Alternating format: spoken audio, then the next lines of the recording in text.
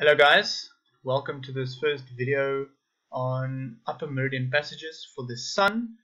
In this question in particular, we'll be finding the GMT and also the zone time for the Sun at upper meridian passage on the 11th of May of 1979.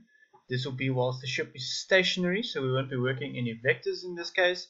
So all the information given in the question I've highlighted in this column on the left here. So the date of the vessel is 11th of May. The DR latitude is 41 degrees, 22.0 minutes north. The longitude is 27 degrees, 48.0 minutes west. And then the body we're dealing with is the Sun at upper meridian passage. So just like always, the first thing we need to do is actually to find an approximate time, because this approximate time is not only going to tell us when we can expect the body to be at upper meridian passage at the vessel, but it will also give us an approximate time at GMT, and that is the time that we will need to actually enter the nautical almanac on. So the very first thing that we need to do is actually to add the date in there for the vessel. So in this case it's going to be on the 11th of May, and now we need to go into the nautical almanac. So we're going to go into the nautical almanac on May the 11th, and we need to go and look in the left hand page, bottom right corner, what is the upper meridian passage for the Sun. So what is the time given there? So there's 3 dates, and on the 11th of May there's a date next to it, and should be around about noon. So we know that anywhere where you are in the world, you would expect the Sun to be above you or on your meridian at more or less about noon. So what we're going to do is we're going to find that time there, and then we can see the time in the almanac on that date is actually 11:56. Now we know that 11:56, remember, is a time at the actual meridian. So it is the time for the observer's latitude at your specific meridian. It is not the time at the ship. Okay, so what we need to do is we actually need to apply a longitude here. Now in this case our longitude is west, and if our longitude is west, we're going from the local meridian towards the Greenwich meridian, and therefore this longitude must then be added. Okay, so this value that we're going to be adding here will be a time increment or a time change that basically correlates with our longitude. So from our meridian towards the Greenwich meridian is 27 degrees and 48 minutes. And we know, based on our 24-hour calendar day and 360 degrees, which is the Earth's total longitude, so that basically gives us a 15-degree shift per hour. So if we're going to shift our longitude, so we're using a D long here of 27 degrees 48 minutes at 15 degrees an hour, so it's basically distance over speed equals time. So that's going to give us then a time change of 1 hour and 51 minutes. This of course will be added because it's west. So still on the same date then, the 11th of May at 13:47, we will have upper meridian passage approximate at GMT. Okay, now what we also need to find is actually the ship's time, and the ship at the moment is in zone Oscar, so that means it's in the western hemisphere, as we can see from the longitude there, and also that the time that needs to be added here to go from west to Greenwich will be 2 hours, but in this case we're going from Greenwich back to the ship, so we're going back in the westerly direction, and therefore we will be subtracting 2 hours.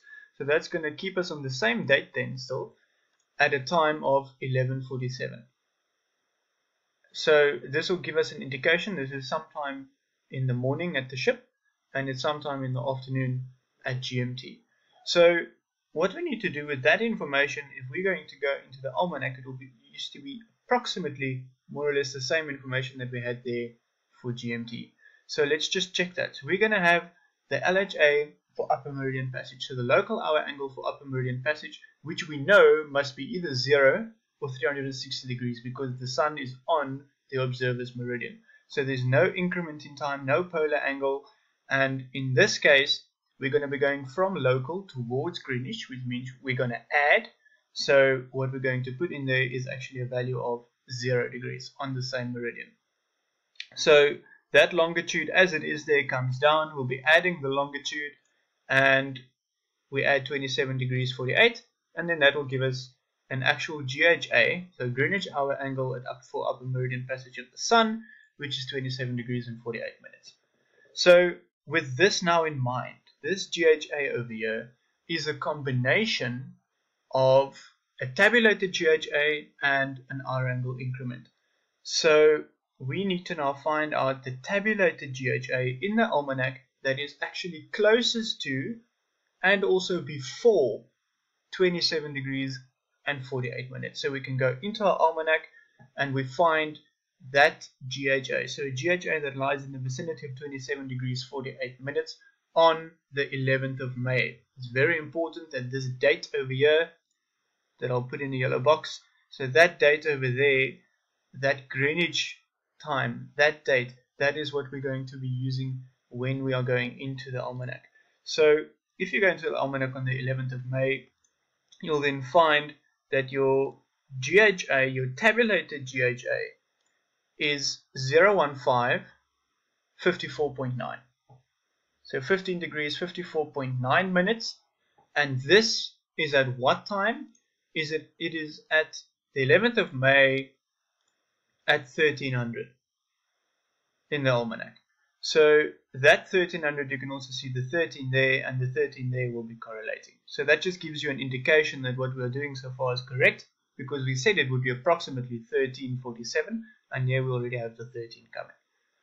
Now, that increment we were talking about, so this was a combination of a tabulated GHA and an increment. So therefore the increment itself then must be the GHA minus the tabulated GHA. So we can simply subtract 15 degrees 54.9 from the 2748, and that will then give us an actual increment of 11 degrees 53.1 minutes. So there's no additional corrections we need to apply here. That's it. It's just GHA, the increment, and then that will give us an LHA once we applied longitude. So we've just done the site reduction and basically gone and done that in reverse. So the next thing we need to do is we need to check, okay, this was now at 2300. This was at 2300 on the 11th, right? That tab GHA there. So that increment was from 2300 up until the time that we are actually using, which is going to be this GHA there. So now what we want to do is that this total change, so we want to look now at the total change between 2300 and midnight. Okay, so from 2300 to midnight, which will coincidentally be on the next day, but that's not really relevant at the moment. So we're going to go from 2300 up until the next hour. Okay, so up until midnight then of the 12th. So the total change there is 15 degrees on the dot. Now we know that the movement, the relative movement of the sun is approximately 15 degrees an hour. Okay, so it won't always be exactly 15. Sometimes you'll have like 14, 59.8, or whatever the case may be. And in this case, it's 15 on the dot. So what we're actually dealing with from 2300 to midnight, we got a total change of 11 degrees, 53.1 minutes, out of a maximum change of 15. So that's going to give us a fraction. Okay, that's going to give us a fraction there. And that fraction, the decimal value that we have there, we can simply convert into a time difference. And that's going to give us a change in time of 0 hours, 47 minutes, and 32 seconds. That, of course, will have to be added to our tabulated GMT. And that's then going to give us an actual GMT at Upper Meridian Passage, which is still on the same date. And you shouldn't have any trouble adding that up. That gives you 1347.32. This, of course, will be in Zulu time. So we will now put the time zone in there, because this time wasn't an accurate time. It was plus minus. And this over here isn't a complete time, so we didn't have to name it. But that now is an official time. We're stating that at GMT at Upper Meridian Passage, 1347.32. We can call that time zone Zulu. Now, the ship, which we know is 2 hours behind Greenwich, in time zone O. So the zone difference for Oscar then will be -2, and in this case we're going to subtract again because we're going from Greenwich back in a westerly direction to the vessel, and the vessel is keeping Oscar time, so that -2 hours, and that will then give us a final time of upper meridian passage at the ship on the 11th of May at 11:47:32, and then the time zone there of course will be Oscar.